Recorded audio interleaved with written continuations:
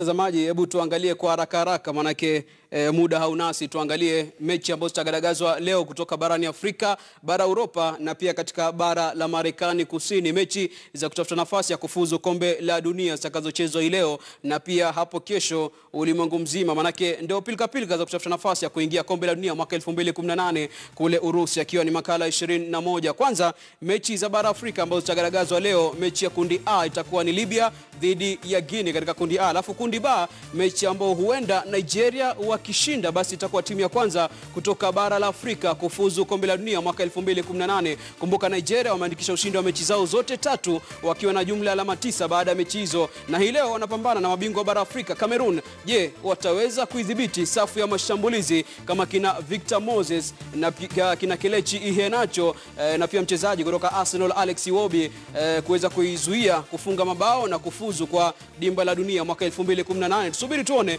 itakuwa mida ya saa 2 usiku mechi ya leo.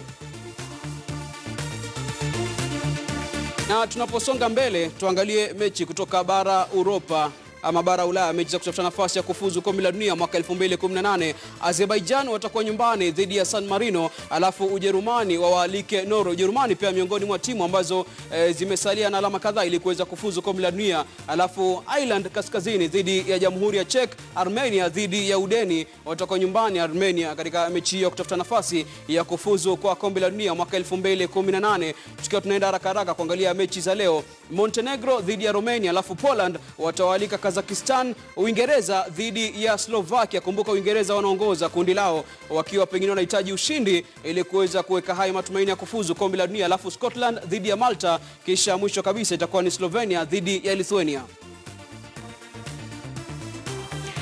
Alafu tukienda katika eneo la CONMEBOL, yani shirikisho la soka kule Marekani Kusini, itakuwa ni Bolivia dhidi ya Chile mechi za kesho, alafu Colombia dhidi ya Brazil.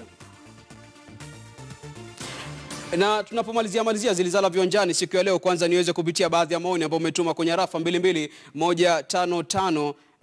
Maoni kuhusiana, kwanza kuna jamaa ametuma maoni kuhusiana na ligi ya wazee, sijui anataka kujiunga. Ngoja nitafute. Anasema hi KTN, niulizie hao viongozi yani Dickens na mwenzako George kama naweza jiunga nao kama mchezaji. Naitwa Maina kutoka Madhare. Maina, lakini sheria ni kwamba miaka 35 kwenda mbele. Kweli. Wakati wanamchezo wanapostaafu.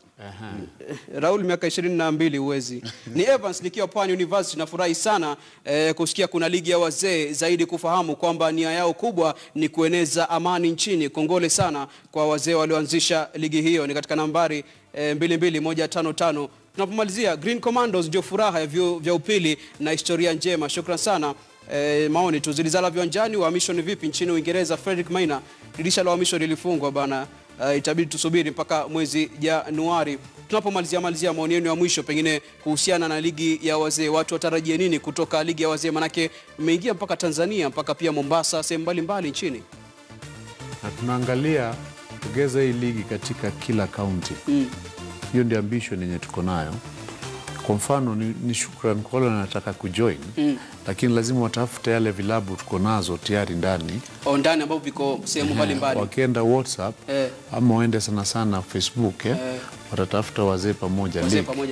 Hapo wanaweza tuma tarakilishi zao tuziangalie, tumwegeze. Niseme kwa mfano unatoka mtaa kama Buruburu, kuna teams za Buruburu pale. Ukitoka kama Donholm, kuna teams za Donholm pale. Unaweza shirikiana nao uangalie. Lakini kwanza kabisa na cha muhimu ni umri.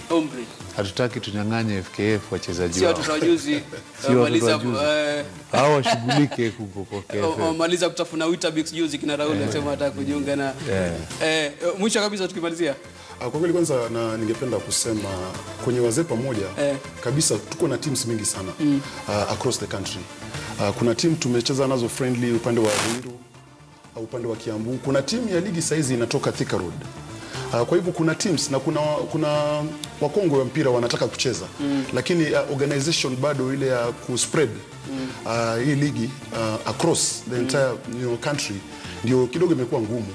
Lakini tumejaribu kwa uongozi wa Dickens wa chama tumejaribu sana, kwa sababu nakumbuka hapo awali alikwambia tulianza timu 3. Sasa timu 16 na tuko na ligi. Kwa hivyo tunaenda mbali kama sisi kama wazee kabisa. Sawa, asante sana.